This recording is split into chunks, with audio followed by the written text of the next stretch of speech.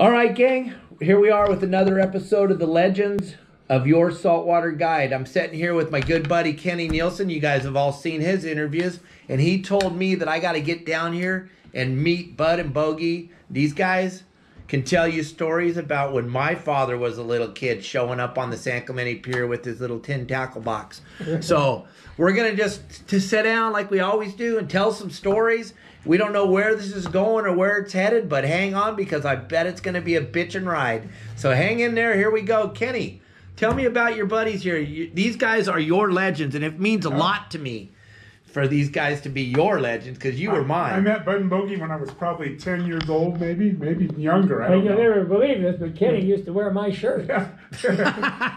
Sometimes I'd buy new shirts, I'd give them to Kenny. And he can wear them easily. Sometimes they were too big for him. He was about 8 years old. Yeah, I don't know. Wow. Yeah, 8 years old. My dad built some apartments. Kenny was never little, was he? Oh, he was little.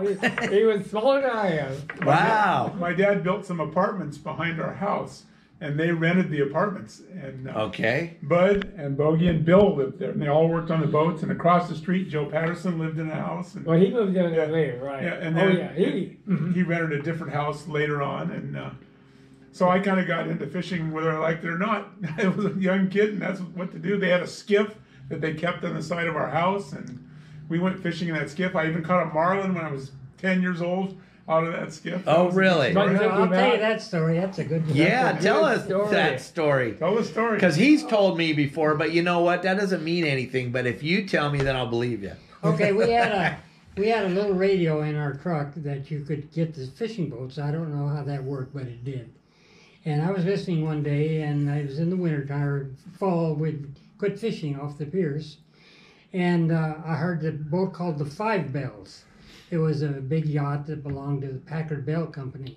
Okay. And they were coming down the line from Newport. And they were about off Dana Point and coming on down. And they had were fishing marlin. Well, the weather was beautiful. It was flat, calm weather, and we said, got Kenny and Bogie in the boat, and we said, let's go marlin fishing.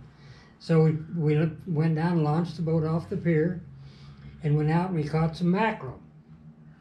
And we put them in a gunny sack to keep them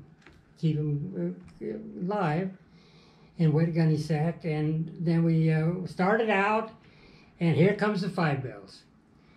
And a marlin came up between us and the Five Bells.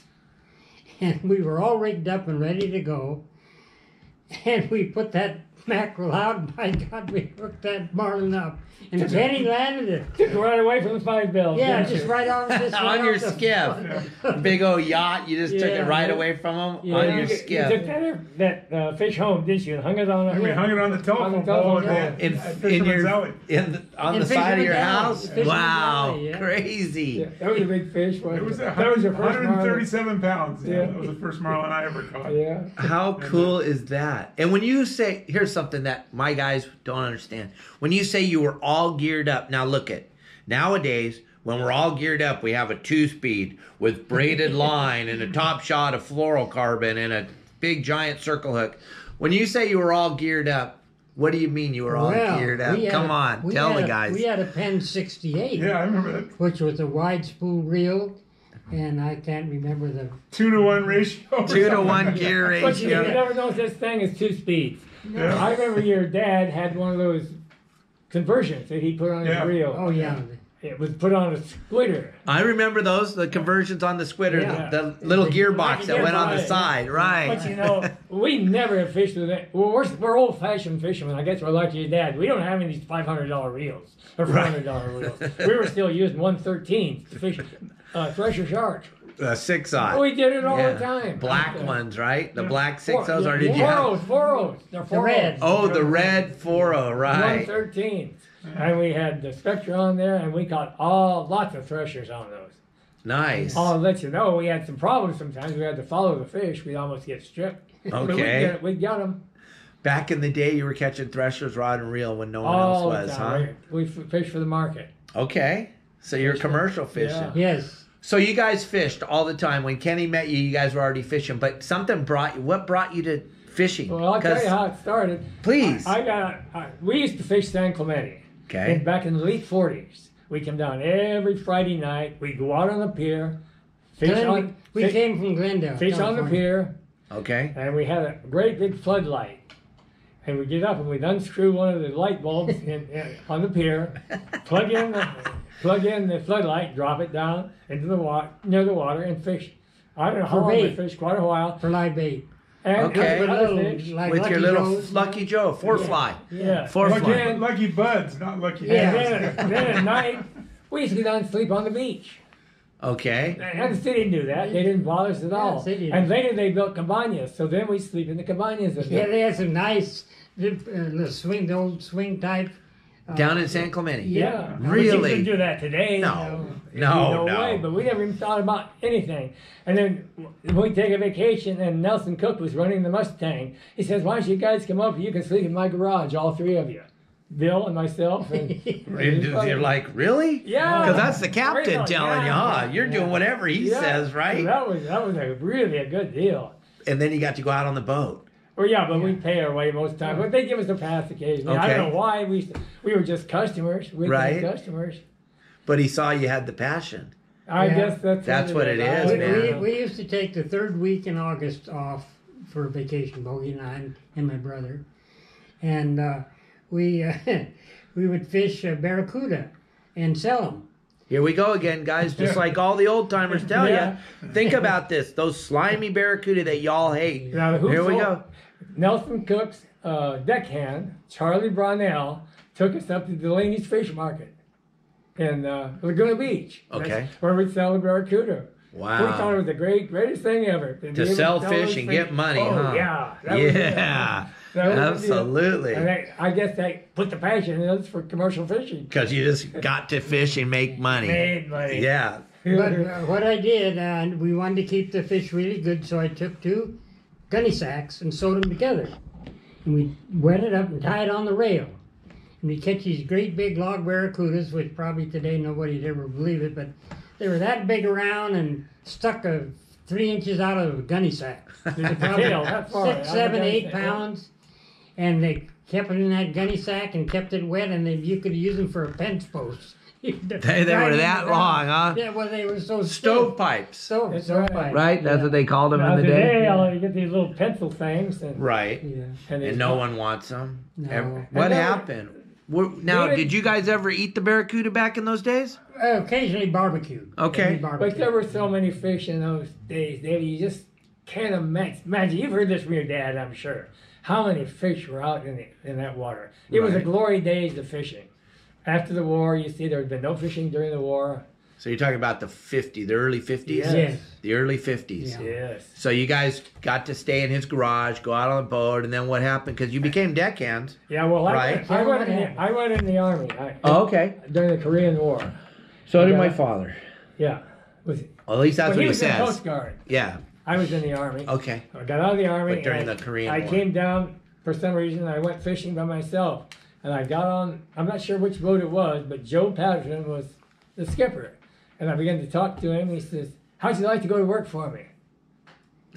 Geez, that's the best thing I ever heard. You know? You're working on the Fishing. boat? Yeah. So that's how it got started, and for some reason, I got Bud and Bill down fishing too, and we all went to work for Johnny Norick, who Okay. built the Real Fun he And the built Lot of Fun. The Marco the Boy. Sure Fun. The Sure Fun. Here's a boat we never heard of before. Well, not that boat belonged to Doug Perrin. Okay. I don't know if you did. Uh-uh. Probably didn't know. No. That's Before before. my Laguna- time. Laguna Beach. Yes. Okay. He lived in Laguna. Yeah. And the boat ran off the Capel Pier? No one ran off at San Clemente. Oh, okay. All right. And he built the Marco Boy. You know, are you familiar with that boat? Nope. Well, I worked for Woody Payne. All right. And he built the Marco Boy, and I went to work with him and helped him finish the boat. And then I came down to San Clemente, and my brother did too. So you worked for Woody Payne. Yes. Somebody, you guys watching this video, you guys will know this restaurant in Newport called Woody's. That's right. It's That was Woody Woody's. Payne's restaurant. That's right. Okay, Woody worked on the sport boats for. I'm just giving some guys a background Yeah. for it. Actually, he was a bait hauler. He was a bait hauler at San Clemente for a while. Okay. And then he built another boat called the Wharf Rat. All right. And that was a lobster boat. Yeah, because all I knew was Woody was the lobster guy. Yeah. That's who I knew him when I came around. He after when I started working with Woody, I worked the first season, and he fished lobsters in the winter. And when we lived in Fisherman's Alley with Kenny Nielsen and his family, I used to build lobster traps for Woody during the wintertime. In the alley. In the They alley. stretch out the wire And build these lobster traps. I did that for about an hour one day with Kenny and Bobby, and I found out I don't want to do that. In the alley. It was in the alley when I built did it about with them. 75 at a time. Holy moly. That's gnarly. Bending that wire? Yeah. That's not easy. Yeah. But you were strong and young in those Oh, days. yeah. You betcha. They didn't have the nice cutters they have now to cut them, the air cutters. Pair of dikes. You're using a pair of Pair dikes. of dikes. Holy moly. And I learned how to make the funnels on Okay. chicken wire. Right. You pulled them and you shaped them so that they were fit to the inside of the lobster traps, about a 4-inch circle. Okay. And now I'm waving it back up. Right. It was about a 10-inch circle, and it went down to about 4-inch circle inside the trap. Well, you know about that. And that's the law. It had to be the certain size. Certain size. That's right. the law. Uh-huh. But we got ahead of ourselves here on the lobster thing because we're just both becoming deckhands here, you two. Yeah, that's right. So you guys are deckhands on the sport boats back in what year?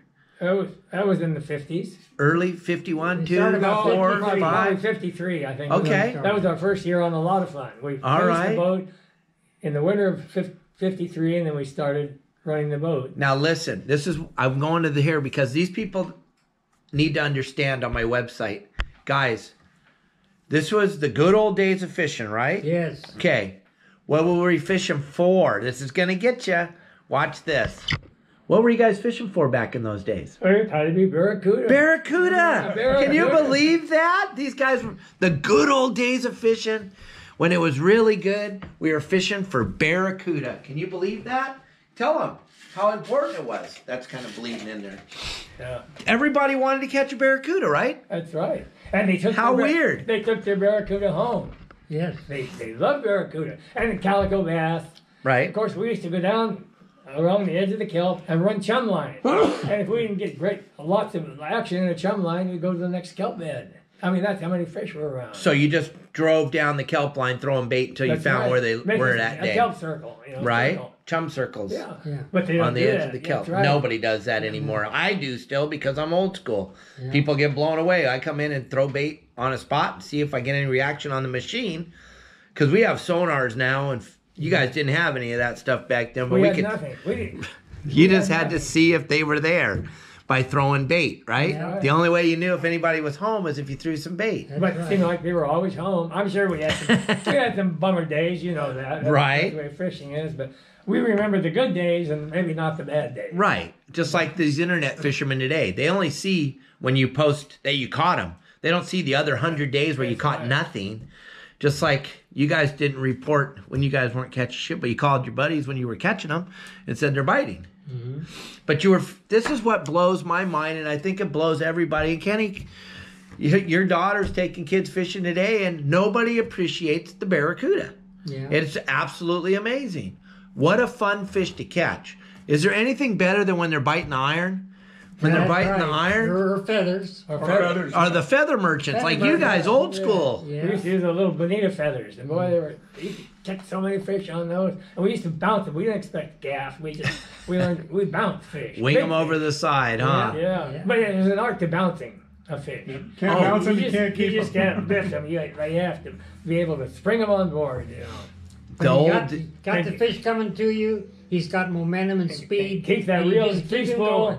right. Drop him right at your And feet. drop them right at That's your right. feet. Don't hit your buddy in the face with right. it. That's right. And don't Be try to ready lift if them that around. jig comes flying out of its mouth so it doesn't kill somebody next to That's you. right. But the thing that I find that's so unique is every single one of the legends on our website that we talk to, they all talk about barracuda. That is, here we are. I didn't tell you guys to talk about barracuda. This is just how it goes. This is where it goes. Every old timer. Kenny grew up fishing barracuda. You guys grew up fishing barracuda. We loved the springtime when the barracuda came when I was a kid. throwing the iron. We learned how to cast because we wanted to throw the iron to catch barracuda. The feather merchant thing was gone. I learned that when I went up to San Pedro fishing on the Matt Walsh one day. I saw the guy fishing with a chrome sinker and then a piece of wire coming off the chrome with a little Jap head. I don't mean to say that. I'm not trying to be politically incorrect. Red and white feather, or a green and yellow feather, or a blue and white coming off that chrome head with the red eyes on it. We called them Jap head. That's what we called them, right? Yeah. Right? That's right. And that was the lure. They were made in They're made in Japan. Japan. Right. Thank you. I'm not trying to be politically incorrect. I'm just telling you what they were, Well, guys. Albacore feathers were the same way. We call them Jap heads. They're 1 ounce heads with little beady eyes. Right. Glass eyes. You don't call them Jap heads anymore. Oh, You call no. them red heads. Holy moly. Wow. That would be the end of the world if someone called it what it was. That would be it. Go ahead. Well, Tell I'd like us. to give you, you're very interested in barracuda and tell you